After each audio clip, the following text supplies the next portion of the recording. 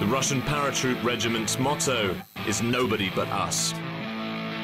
Earning that blue beret will push you harder than you've ever been pushed in your life. They say, once a para, always a para. And many of the conscripts like a permanent reminder. That's all. You beauty, you're one of us now.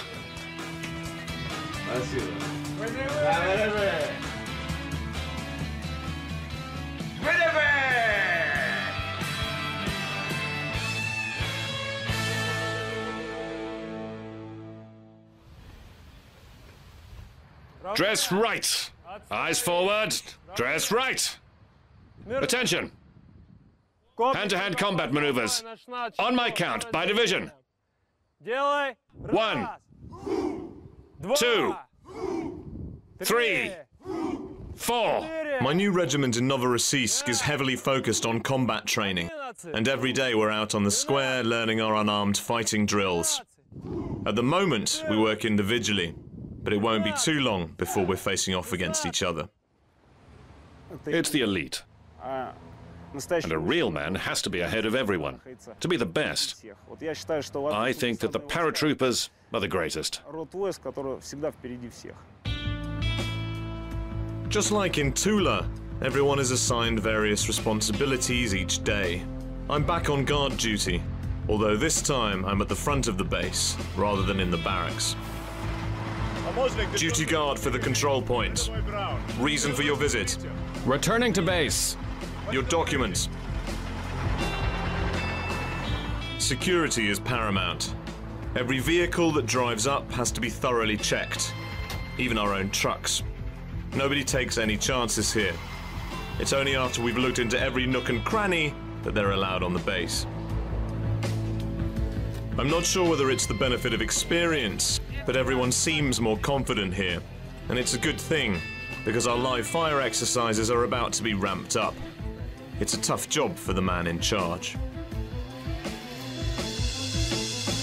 Sometimes I get tired of ordering people. It happens from time to time that guys don't obey me. But I was given the task of commanding the company and I have to do it. So in any case, I'll remember this time with a smile. It was tough sometimes, but everything will be fine. I'm sure. We'll do our military duty. Today, the war games really got started. We were assaulting a hill with full armor support. The machine gunner goes first. Second is... Private Brown. Private Brown. After him, the squad leader. You're next. And you bring up the rear beside the vehicle. Everyone, mind your distance. Look around to check for your comrades. And remember you're using live ammunition, so your life depends on following the safety procedures. And you have to come back safe and sound. Any questions? No, sir! I was crouched in the bottom of a boiling hot tank. There's barely room to breathe, let alone move.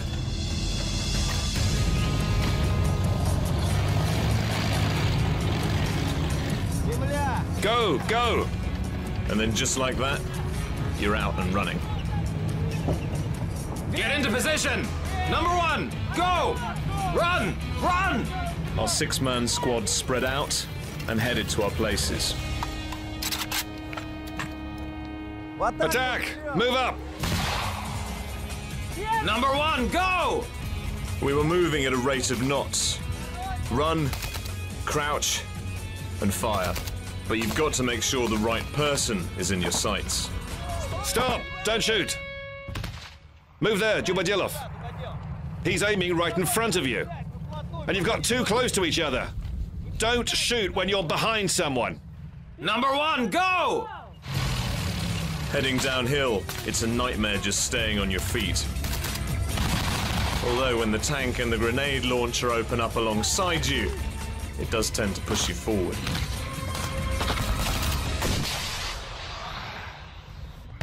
By the time we hit the bottom, my legs were in agony. As I tumbled into my foxhole, I don't think I could have taken another step. We get around an hour and a half each day to ourselves, and at least there's a TV room where we can chill out. Most of the time I just use it to recover, or to write to you, of course. But there's always someone new to chat with. What was the hardest moment for you here? Here in the army? Well, probably all the physical training.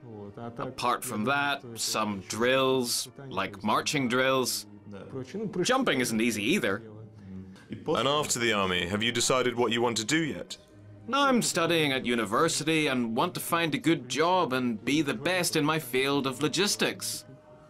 If possible, I'd like to stay in the army as a contractor because they pay well now and allow you to do external studies. Life in the dormitory is like being in a 5-star hotel. You sleep so much better when you only have to deal with 2 other people snoring. Hey, how are you, James? I'm good. How are you? Good enough. Nothing special. And I'm going to need all the energy I can get. We've been building up to our first day of full sparring, and most of the time we're working on shadow boxing and evasive maneuvers. Come on, come on. You're slacking. Sharper hits. You hit with a straight arm. And you block. Understand? Attention everyone, get ready. So, practice speed. Continue with your right arm. Once we've warmed up, it's time to pick a partner and start scrapping. Fight. Because eventually you're going to have to pull on the gloves and the headgear and try and knock the hell out of each other. Come on, use your legs. Come on. Too slow. Defend, block. Come on, Bogdanov. Come on. Stop. Dismissed. I last did karate about 20 years ago. I'm gonna have to remember it fast. In the meantime, I was taking on one of the mountain regiment's toughest challenges, the DCP assault course. The whole thing is a hellish endurance test. Climbing, jumping, abseiling, and shooting with no chance of a break. Move! Crouch down, you two! Cover them!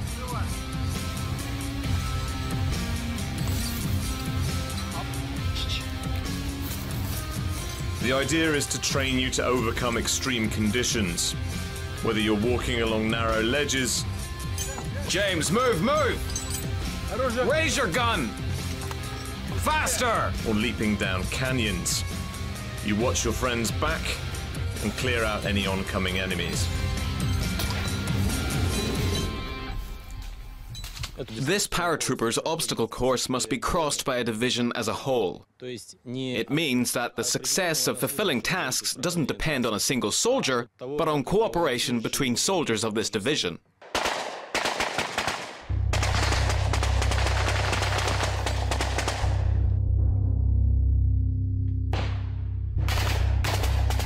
Cover each other until the end!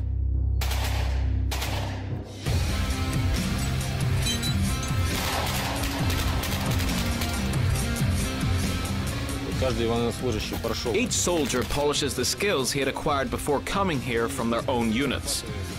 So we improve what they had already learned before. As you can see, soldiers manage this obstacle course well. The divisions work in coordination.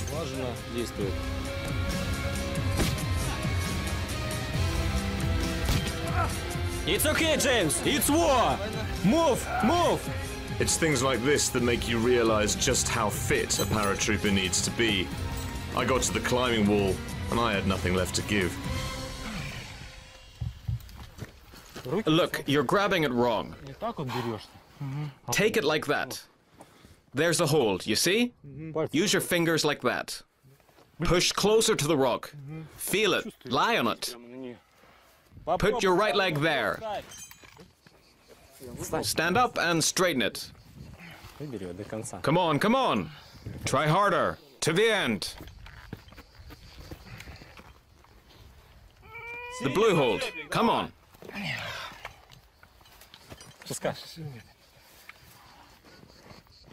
It's too hot. I can't have no more strength. That's it. So.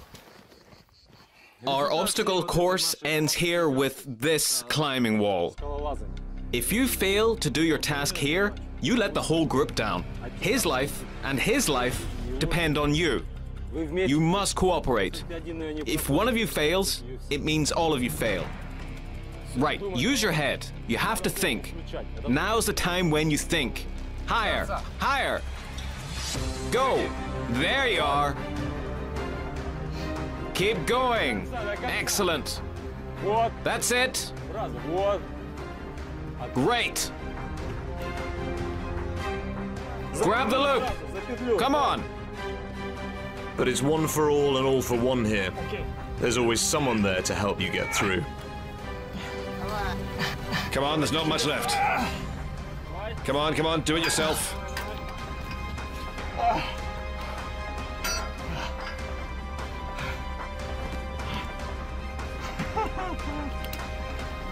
Come on, well done. Stand up. Well done. It's done. Come on.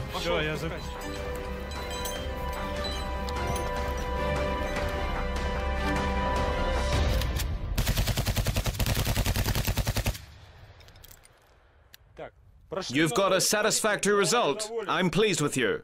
The task is complete. You've done well. I've got nothing to say. Excellent. Give me 5. Comradeship is vital in the army. We try to build a good team spirit to make a friendly atmosphere. I help you today, tomorrow you help me. You couldn't get through the fence today and you got stuck. I helped. Tomorrow I could fail too and, God forbid, injured myself. And you'll help me. That's what's important in the army, friendship and a close-knit team. In situations like this, real team spirit reveals itself. You can see straight away who's your friend, who's not.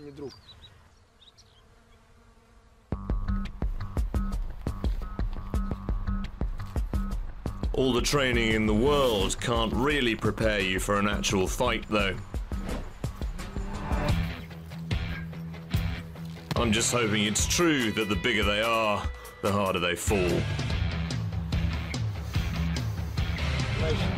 Don't touch the headgear, okay? No grabbing it. No hits to the groin. Kick or low kicks at best, nothing more. If anything happens, break off immediately. Ready? Begin.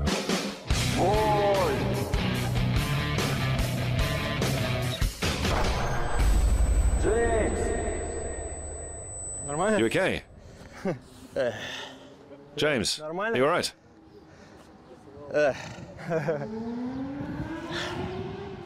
Raise your hands. Ready? Ready? Not really, no.